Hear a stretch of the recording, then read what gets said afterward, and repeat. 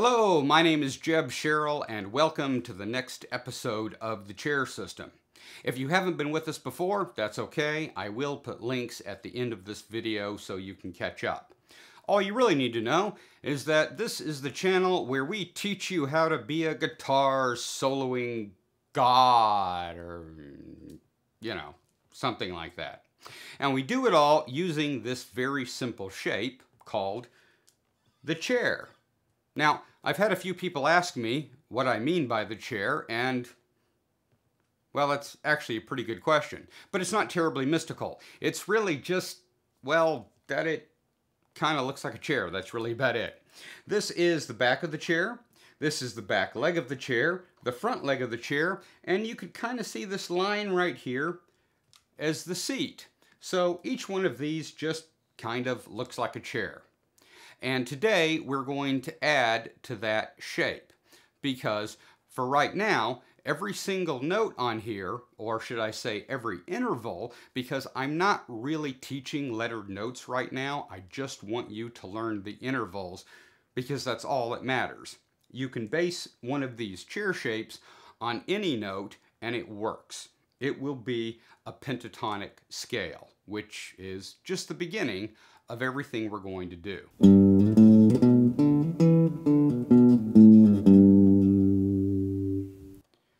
Right now, all of these intervals are one step apart, so they're 1/3s. In other words, you play them with your index finger and your ring finger. Now, you may play that in a different way later, but for the moment, this is just the easiest way to show it.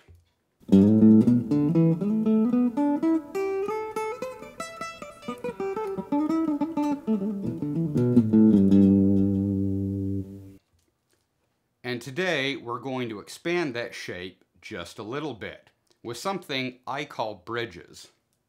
Now, you can look at these bridges as another shape, or you can just look at them as what I kind of look at them, which is just bridges between the chairs, because this whole neck is covered in chairs. This stripe right here that you see of chairs exists here, and it exists down here too. And all of them are linked by these 1/4s. In other words, the index finger and the pinky finger, which means that there are 2 frets in between.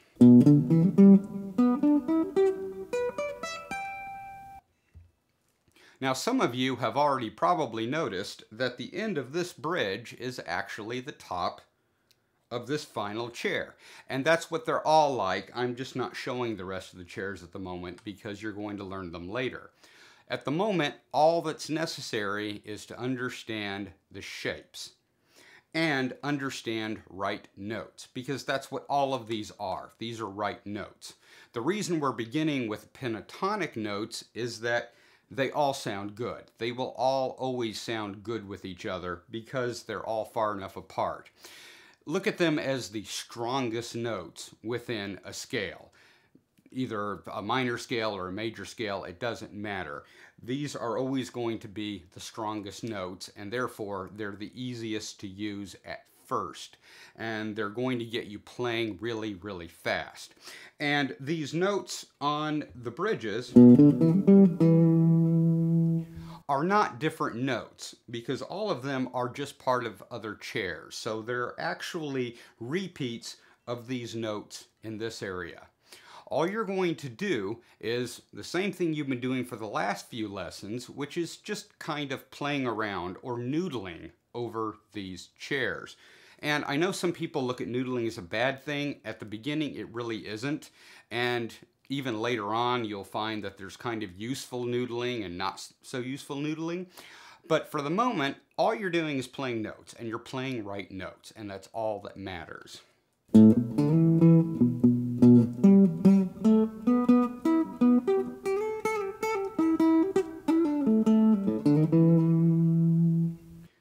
So just be imaginative. Just play around on it. Get used to going down 2 more, or rather to these 2 notes at the bottom of each chair, because every chair on the fretboard is going to have those 2 notes 3 steps underneath, or 1/4 1/4s, as I said. The only ones that won't are, of course, chairs that are so close to the bottom that it goes off the edge. But for most of the vast majority of the chairs all over the fretboard are going to have this. What you're going to later learn is that those bridges also exist above each chair, just like they exist below each chair, but we're going to cover that in another lesson. For now, the really cool thing about this is that it's kind of teaching you backwards. Instead of going from horizontal playing to diagonal playing or vertical playing, you're learning diagonal playing first, which is kind of more difficult. It makes your hands work more. It makes them do more. They can't settle into these nice simple patterns that most people use when they use a box. You can't do that with this. So what they're forcing you to do is play these longer patterns, and with these bridges you're going to slowly start learning how you can play more horizontally, because these two are right beside these two.